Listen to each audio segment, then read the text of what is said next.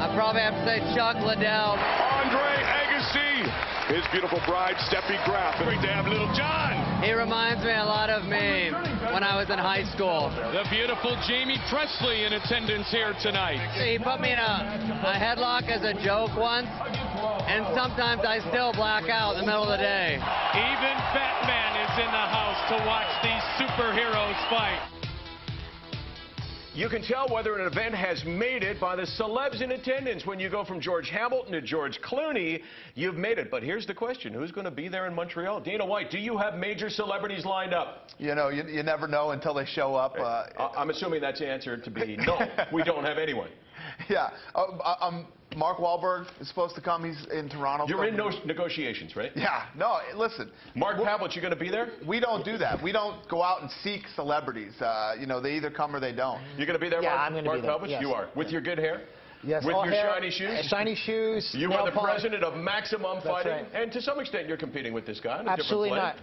Todd Lushko, welcome to the show. Former Calgary Flames forward and a big fan of UFC. Good fan of the show, or we're a good fan of yours. Both. Love it. Evan Solomon, welcome to the show. The co-host of CBC News Sunday. And you know what you bring to this show? You bring brains. Good to see you, man. You're in a scrappy mood today. I am. Look out. So forget about what's good for Dana White. I think we all know Dana can do what's good for Dana. Let's talk about what's good for the sport, for MMA, not UFC, and what's best for the fighters and the fans. Elite XC landed the first major network deal, CBS, May 31st.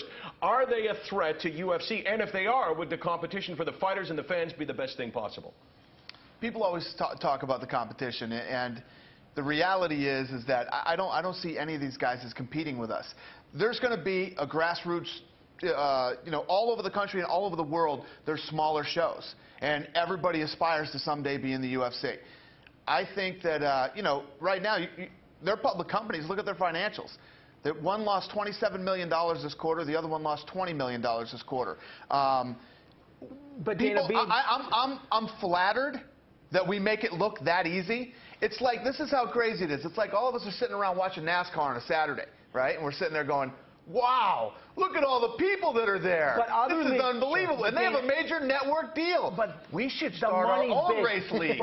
But they are. They do think that. You know that boxing, the story of boxing is that people try to make money by starting different belts. The money is so huge, your success and the UFC is so astronomical. You have to expect that you can't be the only guy in the block. And the question is... We're not. There's thousands of promoters. But the question is, would it be better for the sport if someone... These fights... Yeah, sure it would. But guess what? Nobody's doing it better than we are. There's an illusion out there, Michael. What happens is people actually think that there's 100 MMA organizations in the world making money. It's not true. There's 2 in Canada, and there's probably 1.5 besides UFC that are even making remotely any money. They're giving this optical illusion like they're making money, and they're not. IFL is losing money hand over fist. Elite XFC is losing money hand over fist. And the bottom line is... But CBS is not small change. I mean it's a little different, right? You guys you know what it is? It's like... But here's the thing with network television, okay? The WWE has been the highest rated show on cable television forever. Right. They went to network.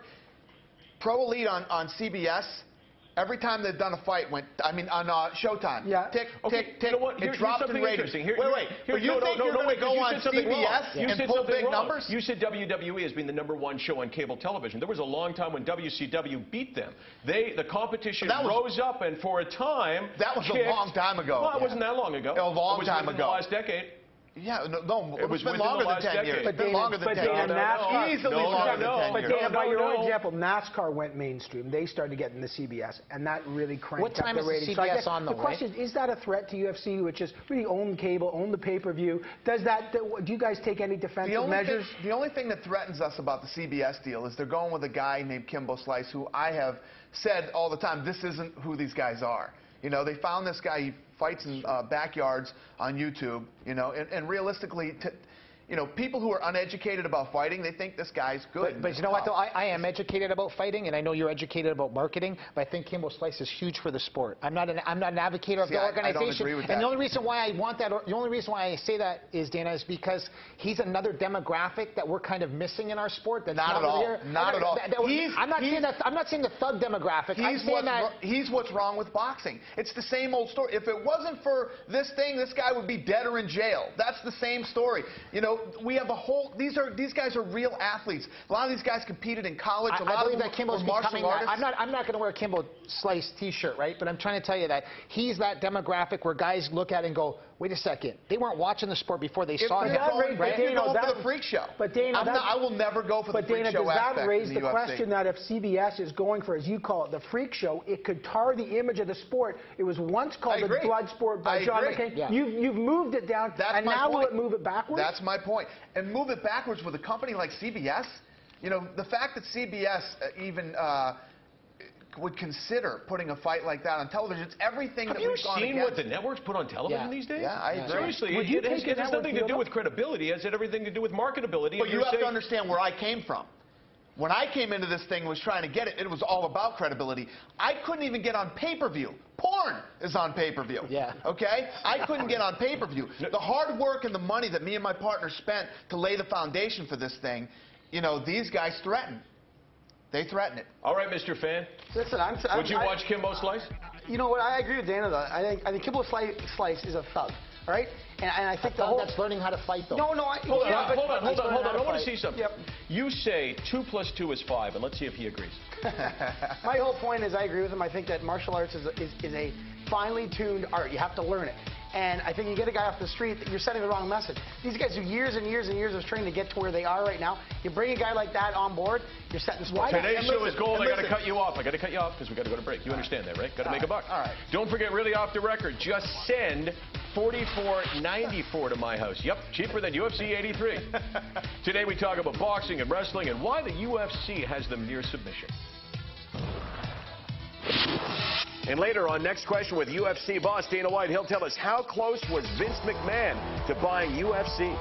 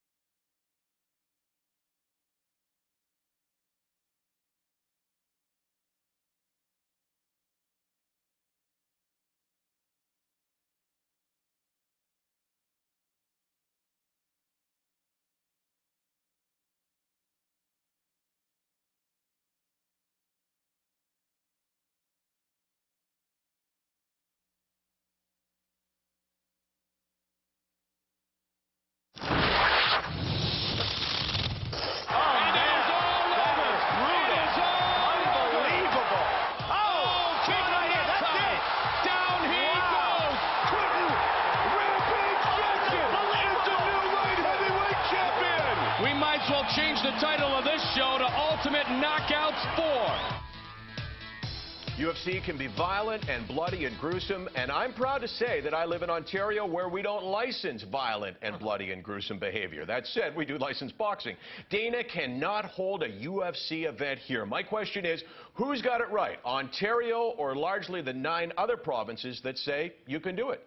Well, first of all, you're preaching communism. That's well alive here in Ontario. Yeah, but that's because Ken Hayashi runs a commission, and you can say that he has board members and all these other things. We tried the politically correct way before, so now we're just going to start calling him a communist. Yeah, but he has the criminal code. He says the criminal code does not allow. The criminal code can easily be changed. We changed it in Alberta. But he can't change the criminal code. No, but people have attempted it, and he's always been there to block it. Yeah, I don't know Ken or anything like that, but the bottom line is, listen, it's not going to be any harder than it was for us in the United States. Like I said, this thing wasn't even allowed on pay-per-view, and porn is allowed on pay-per-view, okay? What it is it's an education process. We need to come in, we need to educate these guys. The States were the toughest for us, and the UK. The UK wasn't easy for us either, and now we're putting on events 5 times a year over there. We'll get Toronto done, too. There's a lot of rules in MMA, and I think Dana's right. It looks more violent, but the old criticisms of mixed martial arts have changed a lot. You know, because there are more rules, and you know, the referees are much more educated. So I think that, you know, the crowds want it. you know, you can't stop a flood. Eventually, this is going to come to Ontario, and it's going to come across Canada. So you're good with it? It's the fastest growing sport in the world. We're all good with it. It's not slowing down. It's getting bigger. It's not going anywhere. It's going to be everywhere. How old are your kids? My kids are, I've got a 2, 6, and a 7. They watch it, they train in it, they're around it all the time. Absolutely. Full contact. Whoa, time out. People talk about, would you let your kids come to this, okay? I went to a Red Sox-Yankee game the other day. There's kids everywhere. Hey, Jeter, you homo, your mother's a this, your father's a this, you're this. Guys drunk, spilling beer all over the place. There had to be 40 fights in the crowd while I was at this game. But you'll bring your kid to a baseball game. But that's irrelevant. Because, why? Why is it? Because it's baseball. Because we grew up with it. Because you're talking about the crowd. You're talking about environment. You're not talking about the sport. So what? So what? There's a heck of a difference. These guys are athletes. These guys are athletes. Would you let your kid, when you have a son? Yeah, I got 2 sons. When your son is 12 years old, would you let him compete in mixed martial arts? Full striking, full on, want to knock down the opposition. Answer the question. I'll got no problem, man. You know what I hate? Would you do it, Todd? You're a fan. Would you let your kid do it? 100%. Yeah, you know what Would you let your kid do it? You know what I wouldn't let my kid do? What? I won't not let my kid do anything, but I would like him to not play football, okay? There's nothing more violent than the sport of football, okay? These guys get in great shape, run into each other. My friend Lorenzo, my partner, has had 3 knee surgeries and both shoulders operated on twice from high school football. If you knew how many high school kids die every year for playing high school football is violent. So my answer to your question is, I would let my kid get into mixed martial arts any day of the week before I'd let him play football. But you see, hold on. But you see, you kind of convolute the question there. You don't answer the question. You say the answer is yes. Okay, yes. Would you let your kid? You know, you can't stop your kid from doing something that they want. Do you know that? Just a second. Sure you know can. what? No, you can't, because they're really getting to a certain point where they agree. train. And listen, these guys are legitimate athletes. They legitimately train. And the difference between mixed martial arts and boxing is a great sport, but there's a tradition in boxing. It's coming up off the street, and boxing saves your life. In mixed martial arts, these guys are training in lots of different martial arts. There's a philosophy. Guys like Rich Franklin, he's a math teacher. There's a little different role model going on. So, but hold on. But the one thing is, if someone gets killed in mixed martial arts, it's going to hit hard. And that's a danger that you've got to be afraid of. One thing you're confused about, too, is we're a different demographic of fighter. Most of our fighters are educated. It's not from the streets and the hood. Majority of people. Excluding Kimbo Slice, but the majority of fighters, Jason McDonald, for example, university educated, Rich Franklin, university educated. I want to ask you guys. So your son is 12 years old, and someone is kneeling on his chest and laying the beating on, right? And your son's still conscious, so no one is called off the fight. You're watching that. You're okay with that? Amateur, first of all, you're going, the states in the United States that do have amateur, the kids aren't allowed to hit to the face, they hit to the body. What's happening now, too, is there's a whole amateur program that's being built. And at the end of the day, here's the deal. You either want your kid to play golf or tennis, or you're into him being into contact sports. Not everybody is a fan of fighting. Not everybody is going to like it. Not everybody's going to want their kid. Listen, I hate golf. I think it's the dumbest game ever invented. But Dana, I can't stand it. It doesn't mean that other people shouldn't watch and play it. You're in a country where, look at hockey players, we fight. That's great. But the one thing about mixed martial arts, and they always say there's submission, but we have seen the ground and pound, and it just looks unbelievable. The question is, can the sport survive if it crosses the line? You never know. There's a lot of violence. But that's like any sport. In hockey, when it happens, all the questions about violence get raised. What would happen in mixed martial arts if someone got seriously hurt? I think it's the same thing. I think it's inevitable. Listen, as human beings, we all have injuries. We all die. Things happen. I don't know. The bottom line with me is I care about a lot of these guys. These guys are my friends. I don't ever want to see that happen. That's why the UFC, that's why when we talk about sanctioning, we try to go above the board. We want sanctioning. Ontario should sanction it, and every other place in the world should. And on that note, I say thanks to all of you for doing Off the Record. You're going to stick around for next questions? Yep. I'll give the orders here. I'm the president of Off the Record. You know what? I'm in full control. And there is no competition. As we go to break, here's a question for you. Don't answer now. Answer when we return. When will Kimbo Slice be in the UFC? Hold on to that. I think I know what you're going to say.